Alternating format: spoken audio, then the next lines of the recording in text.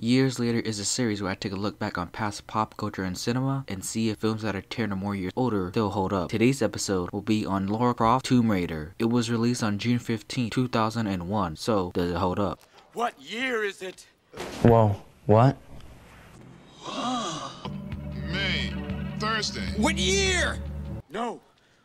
What year is it? This is the first video game movie ever on Years Later, I think. I may have missed some, but either way, Tomb Raider will be the first one, and man, oh boy. Now, a brief history on Tomb Raider. I've only played the old games back on Windows 98, a very old PC. I remember playing those games, and so before the newer games, the one that would reboot it and not have her be eye candy, that's all Lara Croft was. At least to me, from my perspective, I was like, that was the hot chick that could do badass things. And I remember there's people back in the day, maybe even now, looking up how to like mod Tomb Raider back in the old games so she could be naked. What kind of, what this movie's playing into. The fact that they casted Angelina Jolie, who's very beautiful, playing into that. And so what you get is a good looking film, mediocre at best, but a fun one to watch because I do have some fun with this movie. There are some ridiculous ass shit in this movie. Like that one scene where she's doing acrobatics, big ass house father because she's rich. Main villain Powell or something asks his team of ages and misfits to go after her. That whole sequence is hilariously just ridiculous. Her jumping rope to rope acrobatic stuff to running on walls.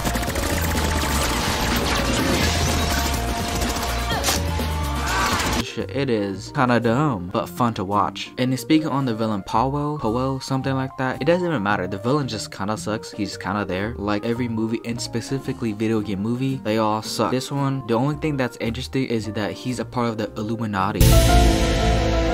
So this whole movie, Angelina Jolie, all the actors are a part of the Illuminati, confirmed. Totally not a meme whatsoever, so it is confirmed. So, but essentially he's part of this Illuminati organization. It's totally non-secret and secret at the same time. And apparently her father, played by Uncle Ben, I don't know the actor's name, but Uncle Ben's in this movie. He is the father of Angelina Jolie's Lara Croft. And I'm starting to notice he's just in like every late 90s and early 2000s films. Sam Raimi, Spider-Man, I just saw him in Mission Impossible, Tomb Raider now. So it's Uncle Ben just in everything. He's probably much more, but I just know him from Spider-Man as Uncle Ben. But apparently he was a part of this organization as well, and all of the manipulation and lies and whatnot. I don't know who's telling the truth. Really do not care. After I saw that, well, not that like acrobatic sequence, but the very first sequence of her training with that robot and flippy flips and whatnot, that was like, okay, this sets a expectation for me for this film, just to kind of somewhat turn off my brain and just watch it for what it is, which is just ridiculous stuff and pretty Angelina Jolie. That's really it. I mean, not much is there for this movie, to be quite honest. Lara Croft also has a team with her. She has her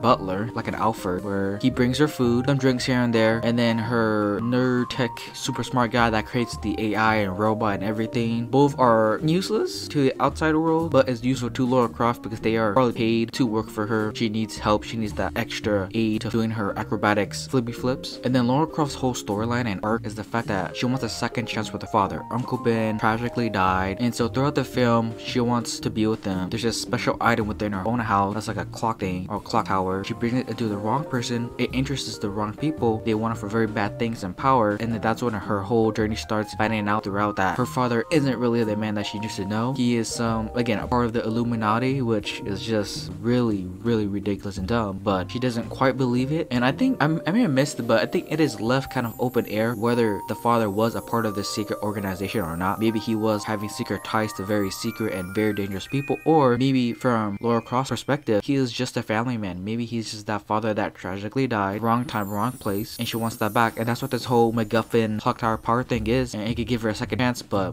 she doesn't choose that. There's that scene of him talking directly to her. Well, hold on, there's two scenes that really stand out for me, of Uncle Ben talking with her within her own mind of this whole MacGuffin item thing, and then he's like narrating and talking to the camera, facing the camera. That felt really weird to me. I mean, he was obviously talking to the audience, but it's like, why is it though? I don't know. He was just narrating. There could have been like a montage or something, and he could have been narrating that. Oh yeah, your boy Daniel Craig's in his movie. What are you?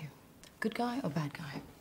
James Bond himself currently, as of recording this in 2021, is in his movie. That was just kind of like, whoa, what the heck? James Bond is in this film. He's just a henchman to this bad guy, the main bad guy, but it was still fun seeing him just kind of doing nothing. Essentially, like, this is 5 years before he's James Bond, pre-Bond, playing like a completely different character with a very different voice. And I believe him and Lara Croft have a thing for each other before this movie. Like, they have a talk in the hallway talking about their past or whatnot. Comes back later on that he's working Powell and she finds out and all that stuff. There's some history between the two, but they don't dive way into it. Cool seeing Daniel Craig. And there was a like set expectation for me, because here's the thing, most out of all the video game movies I've seen, most of them have sucked. So going into this one, I just expected the same, and it kind of exceeded my expectations, where it's not an amazing movie, but it's mediocre at best, you know? It's like, okay, it's a decent, well-made film. It's not horribly made, funded, and it has a budget. There's some ridiculous shit with the sequences, Lara Croft doing some stuff, 2 shower scenes because why not, really bad villain, and this movie should have been horrible. I don't think it's horrible, and a part of that is kind of that corny, cringy, ridiculous charm to it, where a lot of dumb things happen and you're gonna enjoy it or not enjoy it, and I enjoyed some of it, where it's like, okay, acrobatics running a wall, a lot of flippy flips, double stunts, clearly, you know, losing a father, wanting him back, okay, we've seen that before. Like, it should have worked, and it doesn't, but it works to an extent, but not all the way through. And so because of that, it did exceed my expectations. And the movie tries with the whole Uncle Ben father thing, and they really do try. It doesn't work because I just really do not care about it. They really try. So Lara Croft Tomb Raider 20 years later does not hold up, but if you enjoy some dumb stuff, this is the movie for you. So in that case, it holds up if you enjoy dumb, ridiculous stuff, but if you don't, this movie does not hold up and is not for you whatsoever. So that's it for me. This has been The Road So Far, and